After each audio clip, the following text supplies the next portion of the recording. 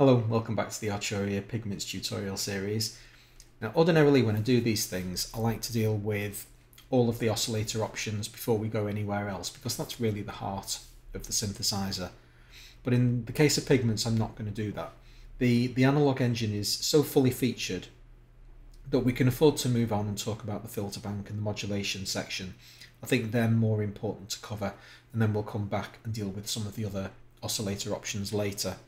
So today we're going to do part 1 of 2, dealing with the filter bank, and the separation, delineation is going to be today we're just talking about multi-mode filters. There are lots of different filter options available for us to choose. We'll deal with all of the exotic stuff in the next episode. Today I really want to talk about just how the thing hangs together. And the first thing to bear in mind is that they're a permanent part of the audio signal path. Even if I turn both filters off, they are still active. In other words, the signal is flowing through them. If I press a note on the keyboard and turn the filter bank down, then we lose the sound. So even though the filter's not engaged, it's not filtering, the audio is still passing through it, and that will become important when we come to talk about the routing options. So let's deal with the filter itself. Here we have a really simple low-pass filter. This is the most common type of filter, and you've probably seen it before. And basically what it does is throw high frequencies away. First thing I'm going to do is get myself a nice harmonically rich sound. So here's my sawtooth, and now when I pull the cutoff knob back, we throw those high frequencies away. We allow the low frequencies to pass through, low pass, but we throw the high stuff away.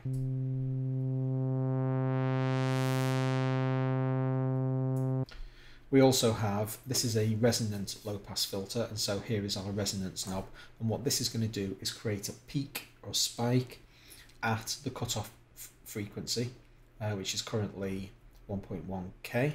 So if I increase resonance, you'll see the spike begin to appear in both the graphical interface, which is a real-time representation of what the wave looks like, and then in sight.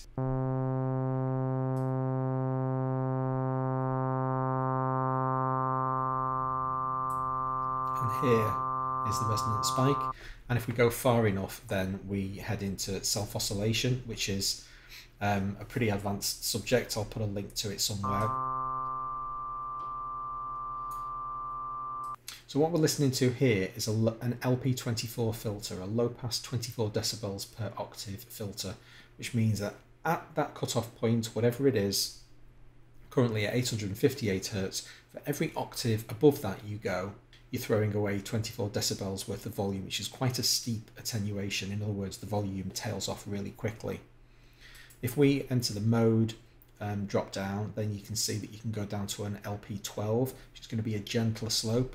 So let's hear and see the size of the slope. It's about a 45-degree slope for the 24, and it's gentler with the 12, and obviously at its steepest with the 36. So those are all low pass modes. We also have the opposite type of filter, which is high pass. So if we switch to HP24, now we're letting the high stuff through, but we're throwing the low frequencies away. So this is always a very, very thin, sharp sound.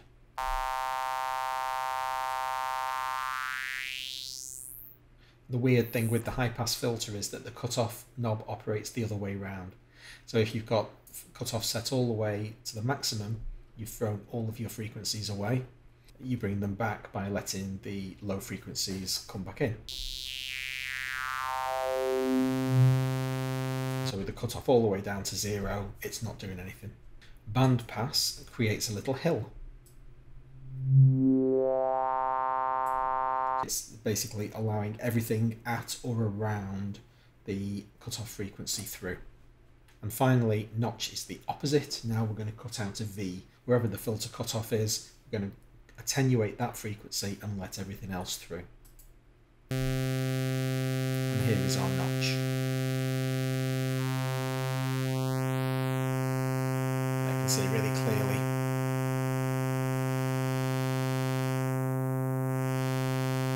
Now you can see when I turn the resonance up, then we don't get a spike like we did with the low pass filter. Different operation, what it's effectively doing is widening or narrowing the, oh, that was horrible, wasn't it? Widening or narrowing the V. Get back to my low pass mode. So what's the Kbd knob all about? It stands for keyboard, but what it basically does is make the filter track with the keyboard. Now by default it's off, so whatever cutoff we have, we've got to, let's set it to 1K. Doesn't have to be exact, but that's close enough. So now we've got a low pass filter applying at 1K, and we're throwing all the high frequencies away. When I engage keyboard tracking, it's going to assign an arbitrary fixed point to C3. C3 is the middle of a seesaw, and below the seesaw, all the notes below C3 are going to get duller as I turn this keyboard tracking up. In other words, it's going to shift the filter cutoff down. If I play above C3, it's going to shift the filter cutoff up, which is going to make the notes sound brighter. So I'm going to play C3 first. So this is our center point, and at the center point of the seesaw, the keyboard knob has no effect. But every other note on the keyboard does. So now I'm going to press a C2. Then I'll increase the keyboard control all the way, and we've just thrown some high frequencies away. What I'm now going to do is double the cutoff. So I'm going to go from 1K to 2 and play my C2 again, and we're back to where we started. That is the same sound as when we started off with our 1K sound with no keyboard tracking. And similarly on the other side of the keyboard, if I press C4 and then turn keyboard tracking up, it's going to get brighter. And then turn my cutoff down to 500 to get back to our original sound. So it's making the filter cutoff track at the same octave range as the distance away from C3 that you've played. All of that has been dealing with filter 1, but we've got a second filter right here. The dark grey on black background. I'm pretty much used to it these days. It seems to be all plugin manufacturers love their invisible buttons, but it's here. Filter 2 is identical to filter 1 in every respect. The reason I'm bringing it in is because we need to talk about routing. We've got lots of flexibility in how we route to each of these two filters, both in and out. Now the first thing that we need to do is head back into the oscillator section. Remember when we left this filter mix knob alone, I said we'll deal with it when we come to the filters. This is what it's all about. Now by default it's set to 100% F1, which means that all of the signal out of this oscillator engine is being routed to filter 1. But we can hear filter 2. If I put filter 2 into high pass mode and press a key, we hear no sound because the cutoff is currently set to maximum, so we're throwing all of the frequencies away. Filter 2 is live. There we go. So why are we hearing filter 2 if the output is routed 100% to F1? Well, it's because these two filters are currently in series. So all of the signal is going into a filter 1, it's coming out of filter 1 into filter 2, and then out of filter 2 to the amplifier. Now this is something you need to know because it has profound implications not only for your audio path but also for your stereo. If I make this a little bit thicker so we've got a nice thick sound to play with, if I pan filter 1 hard left and filter 2 hard right and press a key, we get no sound because filter 1 is only transmitting audio on the left hand channel and filter 2 is only interested in the right hand channel, and so we've got nothing, there's no commonality between those two buses. Now here's an interesting one. If I switch the output to F2, what do you think we're going to hear? just sound in the right ear. We've basically bypassed filter 1.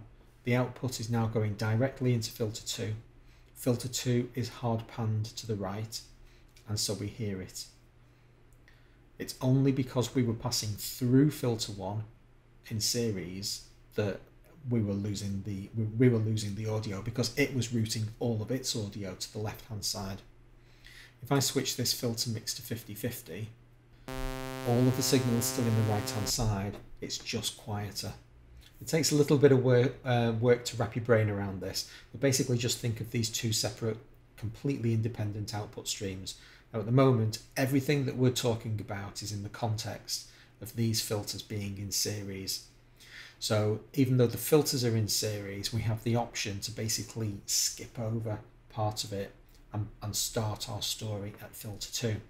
But we're not done there, because we don't have to send the audio through these two filters in series. We can send them in parallel instead. And in fact, any combination of series and or parallel. I kid you not, I just rolled my sleeves up because I think, right, okay, I need to explain this extra layer now. So what we're dealing with here is this knob up here called Prefx Sum.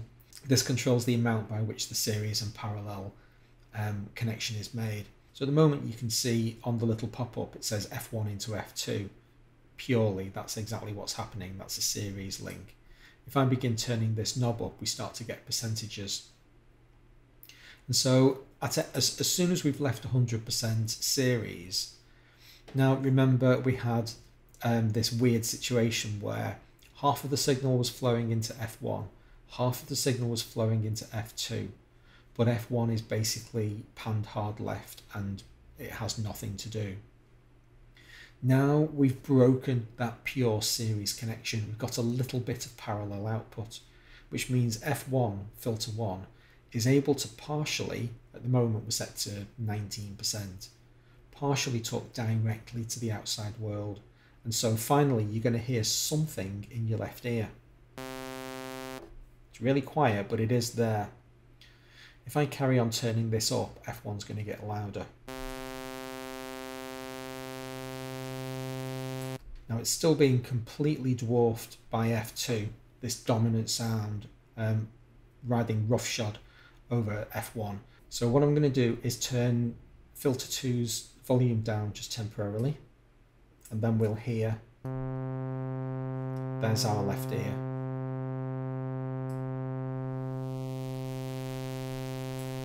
Because we have this brash high pass filter sound in the right ear, it can kind of fool you into thinking you're not hearing anything in the left, but you are. And you can also see it actually in the stereo output, that the right hand side is far more dominant, more frequencies are getting through. Okay, I'm going to tidy things up a little bit. What I'm going to do is I'm going to set them both to low pass 24, and I'm going to set them both to more or less the same filter cutoff, about 2.5K.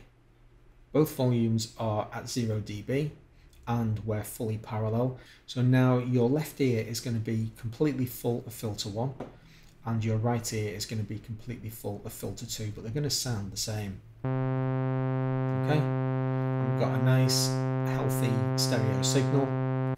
Basically the same thing is coming out of both sides. The reason I've done that is to show you the other routing mode, which is split. If I engage this, what's happening now is that I'm going to prove that those two filters are outputting genuinely independently to left and right. I think I've still got my pan set here, which is why they're extreme. There's nothing unique or weird about filter 1 or 2. I've just hard panned them. What we get with FX split is the ability to route either one of the filter outputs, F1 or F2, to one of the two effects units called FXA and FXB. And we haven't dealt with FX yet, and we're not going to get into the meat of it.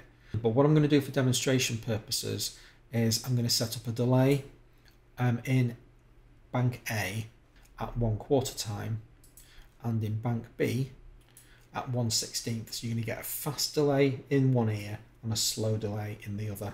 And this will prove that these filter banks are going to different locations.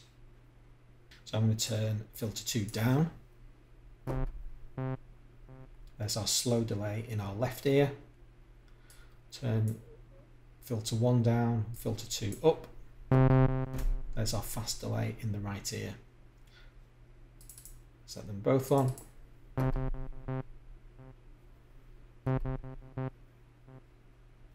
In the FX split menus, you also see we have the option to basically invert that logic as well. You can send filter 1 to FXB and filter 2 to FXA. I have no intention of doing that, but you know, suffice to say it can be done. Thanks very much for watching. If you enjoyed it, please hit the like button. Really helps me out. I'll see you for the next one. Thanks a lot.